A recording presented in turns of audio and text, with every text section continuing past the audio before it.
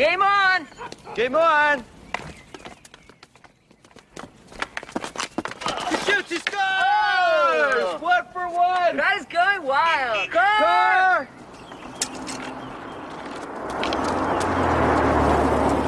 Game on! Game on!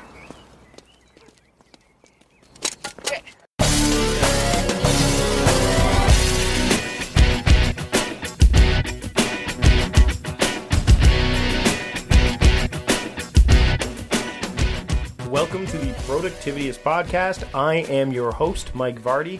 It's been a great weekend. We just had a long weekend here in Canada, and I joined my friend Brooks Duncan over on Salt Spring Island.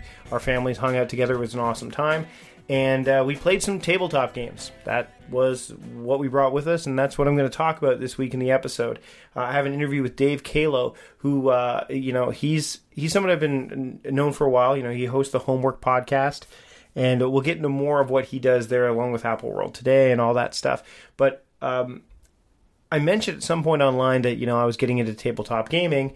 And he chimed in and we had a conversation over Twitter. And I said, this might not be a bad idea for us to explore this. Because I think that there's elements of gaming that really can help you up your productivity game. Maybe not directly, but certainly indirectly. And we want to get into that in this episode. I want to thank everybody that's been, rating and reviewing the podcast on iTunes. If you want to give it a rating and review, please do. It's a really big help. It helps people discover the podcast. Let's just dive into things. Let's get into the fun and games. Let's talk about gaming and how it can help your productivity and help you just live a more balanced, life. Here's Dave Caolo with me on the Productivityist Podcast. Enjoy.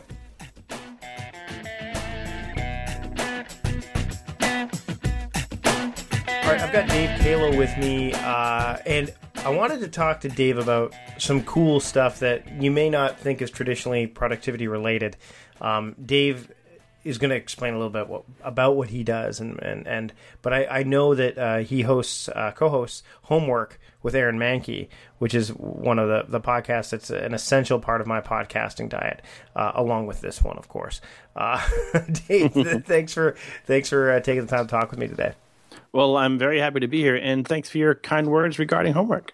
No problem. So for people who don't know who you are, and then we'll get into what we're going to talk about. What do you do? Where can people find you? That kind of thing. I know we'll recap this at the end, but it just gives the people a bit of a primer as to who you are. Because I know we're doing some stuff together, some top secret stuff with Productivityist, but there's some other stuff that you've got out there that people should definitely pay attention to.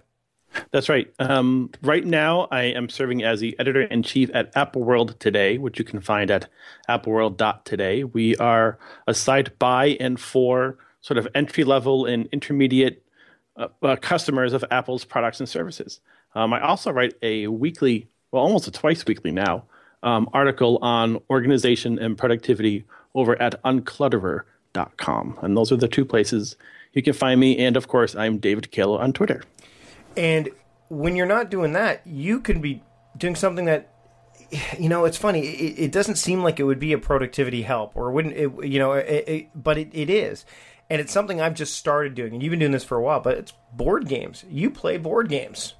I play the daylights out of some board games. I really do. In fact, I was with my group last night. We get together on Mondays and Thursdays to play games. Wow. See, I've got a couple of guys that get together. The guys that I was in a comedy troupe with years ago. We get together about once a month.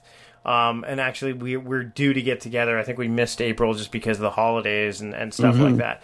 But this is something that's pretty new for me. My sister-in-law is a big board gaming fanatic. And recently in our city in Victoria, there was a board game cafe that opened, and our city isn't very big. It's got about 300,000 people in it. And it took off. And the reason that I knew this was opening is that the one of the co-founders is actually the father of one of my daughter's schoolmates. So it spread around the school pretty quickly. We went downtown. It's not very far for me to get there. And they have food there, and they have these specialty milkshakes. But the cool thing is that I could go in and play board games. And the board games I grew up with were, like the Game of Life and Risk and Connect Four, like all the Monopoly, all the staples. But, recently I've jumped into a whole bunch of different board games because they've made some huge advancements in board games. That's so true. It's amazing. In fact, to the point where there are designers' names on the board games, like such and such by this person, and people are like, oh my god, have you tried the new game by so and so? Like it's become, a big deal. It has, and it's become a really big deal. And it's funny how you mentioned how you can follow a certain game designer around and find the games that he likes, because that's something I absolutely do. There's a designer named Antoine Bauza who does games, and he's done many of my favorite games. One called Rampage, one called Tokaido, and a bunch of other games that I think are so much fun. And when I see his name on a box, I'm immediately intrigued. He did. I want to see what he did. He did Hanabi too, didn't he? Yes, he did. Yeah. Which and that's the other thing, is the card games have kind of infiltrated that. Like, I mean, I was kind of always hesitant to go into gaming for the simple reason that Magic came along, and Magic kind of, like those card, deck building games kind of really had a huge uprising, and board games really, in my mind, weren't as high ranking. But now all of a sudden they seem to coexist quite happily. They certainly do. A lot of people will use the term tabletop gaming now just to include games that don't have a board in pieces. Right. So you can say card games or family games or party games. We'll just use the term tabletop game to include all the options that we might play. And Will Wheaton's tabletop probably popularized the term for people who weren't really into the gaming, gaming. I don't want to say industry, but the gaming, kind of the hobby. Because I've been watching it. In fact, a lot of the games I've purchased, and we've just started to do this. So I'm not a huge. I have a few hobbies. But one of them, obviously, I have the beer cellar, kind of like Gabe, Mac Drifter. Yeah. I have a nice selection of bourbon upstairs, which I think is required as a writer. I think it is. So non-writers don't know this, but when you decide to become a writer, someone pulls you aside and quietly tells you, you must have a nice bourbon collection somewhere in your house. Exactly. And then the third thing that's fairly recent, I mean, I have my Green Lantern, like all the stuff that's kind of more visual Avatar stuff. But board games have been pretty recent, and it happened because I played Tokaido. And it was, I saw the game, and it's just a gorgeously designed game. And it's not traditional, like you don't roll dice, and you don't. And I mean, there's some intricacies to it that are just really, really cool. And we played it, and my buddy Ryan, who basically said we should all get together to play board games. He had like that game. He has he got King of Tokyo, I think it is. A few others. Ticket to Ride, of course, is very popular. We played Ticket to Ride Europe, which is a bit more, has a bit more, a few more advanced rules to it. But I saw it, I'm like, you know what, this is something cool that I can play with my kids, because we have the Xbox. We don't have an Xbox One or anything. We barely play it, and there's reason for that. We just have so many other things we're doing. And my son and my daughter are starting to get to that age where screens are becoming more of a factor. My daughter has an iPod Touch. She likes to use it. I want to keep her away from it not as much as possible, but I wanted to treat it responsibly. Same thing with my son, who's 4, who sees my daughter play with it. So we have these board games, and I thought this is a perfect gateway. But not only that, I think playing board games puts you in that analog kind of thinking mode. Do you know what I mean? Like, it puts you in this planning and strategizing, which is definitely tied into productivity and workflow. I think that's something that we take for granted, a lot of the time. Yeah, I think one of the great benefits, if you want to talk about the benefits to your productivity that you can get from taking time out to play games with friends, is just time to process. If you're online all day like I am, and I'm sure you are, and I imagine many of your listeners are, and you've got this or that social channel open, and you're reading blogs, you're reading news sites, you're getting texts from whoever, there's a lot of and I think you really can't make sense of unless you have time to shut it off and then process what happened today. What am I going to think about this or that? What am I going to do in the future with this or that project? And playing games really gives you time to be analog and process that sort of thing. And it's funny because a lot of the skills that you'll use and exercise while playing games with friends are the same that you'll then use during your workday, your professional life, like thinking 3 moves ahead, if you will, or planning, or collaboration if you're playing a cooperative game, or strategizing, or a whole host of things that might not seem like they're helping your professional life, but they most certainly are. And the great thing about these kind of games, as opposed to say video games, which are there, I mean, they're not on a screen. You're not, right. You're getting this analog. You're actually touching the game pieces. And the other thing that I really like about the idea of gaming and having gaming nights is that each of these games they're a system. There's frameworks involved. Sure, and great games will have long shelf lives. They're like Ticket to Ride's a great example. You could play that game ad infinitum and the results are going to be consistently different. And it's not a super long game to play either by comparison to say, remember when we play Risk? I remember playing Risk and you'd leave the table set up for the next day. We used to do the same with Monopoly. My parents would say, I've had it for the day. Let's resume tomorrow. Yeah, exactly. But a lot of the games, and my wife's not a huge board game fan, but she'll play them if they take 30 to 40 minutes. Because it's not, so the time investment can be short.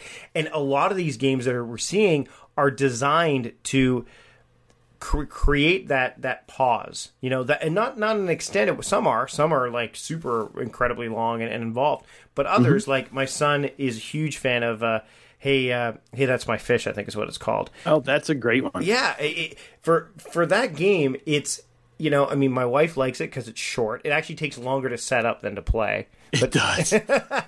But we've also had variations. Like instead of actually looking at the fish that you can jump on, we've turned all the pieces over. So the only pieces that are visible are like the ones with the single fish, and then after that you're moving to different directions, and you don't know how many fish you're going to get at the end. All you know is that you're going to get, because I know there's two ways to play it.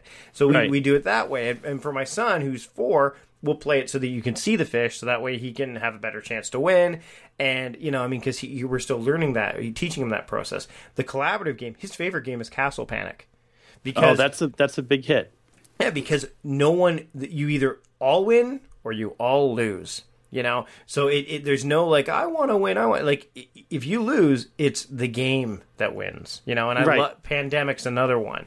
And you're seeing so many more of these games that have high replay value, which means you can get a lot of shelf life out of them. Whereas, video games, you get that to a point. iOS app games, you get that to a point. But there's something about that community and that social component that you're not going to get that FaceTime. No pun intended, in terms of that you're going to get with these kind of games that it's difficult to replace. And if you play a great game, it's such an awesomely rewarding experience. Absolutely. And it's funny how you mentioned some of the games you've mentioned just right away are cooperative games, like Castle Panic and Pandemic. Castle Panic, for those who are unfamiliar, it's a circular board, and in the center is the castle. And from there's maybe several concentric rings, and the bad guys come in a little bit at a time towards your castle, and you have to prevent them from taking over. It's what's called a tower defense game, and there are many tower defense video games, but very, very few tower defense board games. What I think this is a great way to transition a video game fan over to a board game, because here's a mechanic, or how it works, that you're familiar with, and it's going to be fun. Pandemic is another great one where you're trying to stop the spread. You never do. I know. Of a global disease, and you have to move from continent to continent and try to contain it. I said spread because there is now a version where you get to play as the virus, and you're trying to beat the other people. But these are cooperative games where I currently teach a board game after-school club at my daughter's middle school, and I'm introducing different types of games per week. And they were really intrigued by cooperative game because they haven't seen that before, where in a competitive game, I'm trying to win and I'm trying to beat you and the other people at the table. Where, like you said, with a cooperative game, it's all of us. We're trying to beat the game. Some games are so tricky, I say, that you've got to team up to beat them. And if one person wins, if one person runs out of water and dies of thirst in the desert, then we all lose. And that, talk about what a great team building exercise. Not only do you have to make sure your companions are okay, it takes a lot of planning. There's a game called Forbidden Desert, and there's one called Forbidden Island, where in Forbidden Desert, your escape vehicle, the parts are scattered all throughout the sand, and there's a storm coming, and the sand is piling up, and the sun is beating down, and you have to get all the pieces and put them back together before you can escape. And each player has a special ability. One is really good at carrying water. One is good at removing sand. One can move diagonally while no one else can. So you can see where the part is, and you really have to plan. Okay, well, if I meet you on this tile, then I can hand you this tool, and then you can use it to carry him over because he's good at removing sand. And it becomes this whole thinking ahead, planning your steps, and really using teamwork to win the game. And it's a lot of fun, and people who haven't played that type of thing really seem to enjoy it. I also think that these kind of games, and I mean, again, there's so many different type of board games out there now. I mean, you go to this board game cafe, and there's so many there, and it's. I mean, you now have the capability, thanks to the internet, and thanks to to the the founding of these cafes, to be able to kind of check a game out and see if it's going to be working for you. So, like, for me, one of the things I've done is I'll watch Tabletop on Geek and Sundry to see if it's a game that I want to play. Like Concept. Concept is a game that I'm tempted to buy, it's kind of like, I guess you would describe it as kind of a Pictionary. Would it be Pictionary-esque, I guess? Or no, charade. More like a charades, Pictionary kind of game. Mm-hmm. But Will Wheaton describes it as one for writers. I'm sure you, me, Aaron, and a bunch of us could sit down and play that game, and it would be hilarious because it's just one of those. But I wanted to see how it was played, and they do it in an entertaining way that kind of gives me a sense of, okay, I may want this game or I may not want this game. And then you hear these games like Cards Against Humanity, which I own. Did you go to XOXO Fest when they were there? The first year, I think it was one of the founders was there and spoke at XOXO. I'm very bummed to say I did not. But it's one of those things where they've created this game, and it took off like wildfire. And I watched the Cards Against Humanity episode with Will Wheaton, and Aisha Tyler was on it. And it wasn't because I didn't know how to play the game. I wanted to see how they played the game. And then, so you get these, and of course you'll go to a board game cafe and you'll see like this one game being played, and you'll be like, okay, well, let me see how they're playing it. And sometimes you can even join in. So it really creates this renaissance of board games.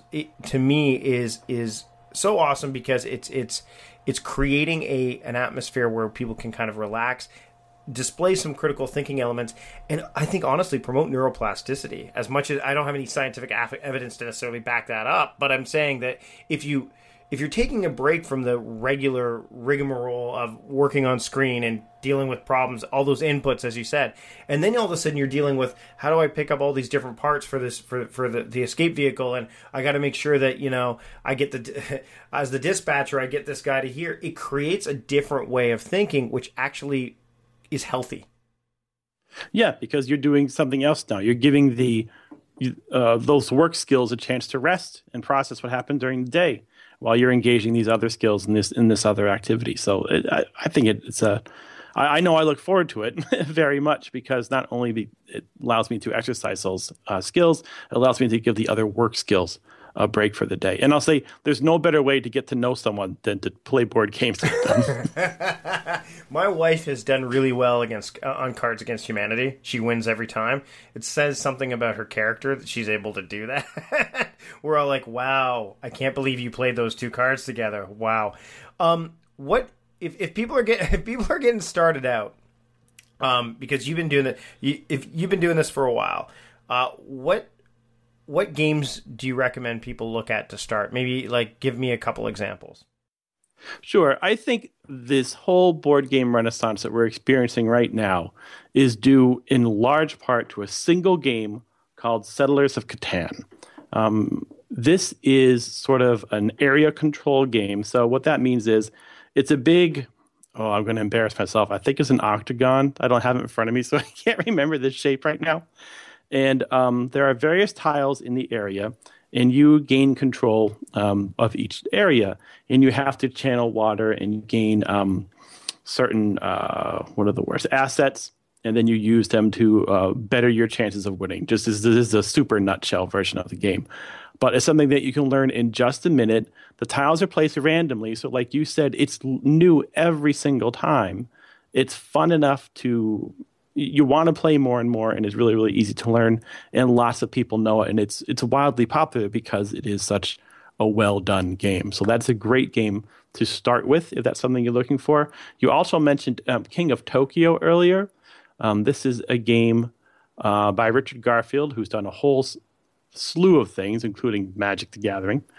This is a cooperative game that's best with 4 or 5 players, and it has big, chunky dice, which are fun to throw, and you get to play like a movie monster rampaging through Tokyo. And it's sort of cooperative and sort of not. Each player will take a turn being in Tokyo, and the other monsters will attack him or her, and then that person will come out, and then you'll gang up again. And there's 2 ways to win, which is nice. Either be the last monster standing or just reach 20 points first. There's another version of King of Tokyo called King of New York, which I like a little bit better because it's a little more in-depth. You play in all 5 boroughs of New York City, and there are a couple new mechanics that make it a little more fun, a little more enjoyable. And finally, if you're looking for something very different, I will recommend a game you suggested earlier, which is called Tokaido.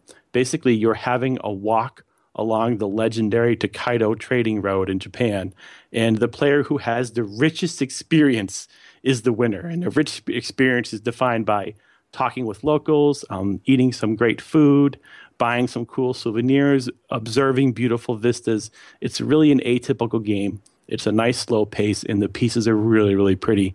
I think those are 3 or 4 really good games to get started with. Well, considering that I just wrapped up 10 days with, just me being with my kids, one of the things that we're going to try to do more often is have like board game experiences here. We've got some deck building games that are a little bit more challenging, but we've got like Castle Panic and Hanabi, which is another great. It's an interesting card game as well. And I don't want to give away too many games because I think what we should do, Dave, and we talked about this a little bit I think it was about a month or 2 ago, is that what I'd like to do is every once in a while I think you should pop on and say, hey, here's a game that I recommend, and here's a game that you should try to play. Come on the podcast, and we can kind of just talk about some of the games that are out there, either new or well established, that people who are trying to get into that kind of into that space will be able to try, because I do think that there's some real benefits to giving this a try, taking time to schedule monthly or whatever, bi-monthly or whatever kind of experiences to get together with people and just play these kind of games, whether they're deck building or whether like any kind of tabletop game. So with that said, would you be up to doing that? Would you be up to coming on every once in a while and just kind of saying, hey, here's a game I've tried, or here's a couple games that I recommend that people put through the paces? I think that sounds like great fun. I'd be thrilled to do it. Awesome. Well, what we're going to do then, we'll wrap up. Again, what I would recommend to a lot of people, if you're especially new to this, not only just try those games that Dave mentioned, but go to YouTube and look up Geek and Sundry and watch Will Wheaton's Tabletop. Watch them play. They play Settlers of Catan on there. They play Tokaido. They've played King of Tokyo. They played like a lot of the popular games that are out there, including a few that you may, some of them are more complex, and some of the cool things is that they sometimes screw up and they play them wrong, and then he reminds you, he's like, by the way, we played this wrong, so you may want to try this, you may not want to try this. But I would recommend that. And then, if you've got a board game cafe in your neighborhood, pay it a visit. I mean, it's, for me, where we have ours, I think it's $5 per person, and you could be there as long as you want. And that's like, that's better than the arcades that we used to go to as a kid. Oh, that's great. So anyway, we'll wrap this up right now. Dave, where can people find you online? Oh my goodness, yes. Where can people find you online? And if there's any other resources you can think of for people to look up, share them with them now. Sure. Well, you can find me at appleworld.today. That is a day job. And you can find my articles over at unclutterer.com twice a week. I am David Caolo on Twitter. And I'll give another shout out to another great gaming channel on YouTube. It's called Watch It Played. It's less fun, I guess, than tabletop, but it really goes into the rules. And after watching a video, you will have no doubt about how to play a given game correctly. It's a great one. Well, that wraps up this week's episode. A bit of a different topic, but we're going to cover some of those from time to time. I thought, it's for me, I want to learn more about this kind of stuff too, because I think that, video gaming is one thing, but I think you need to take breaks. And if you're going to take breaks and you want to have some kind of social connection with them or some learning processes behind them, tabletop gaming is one way to go.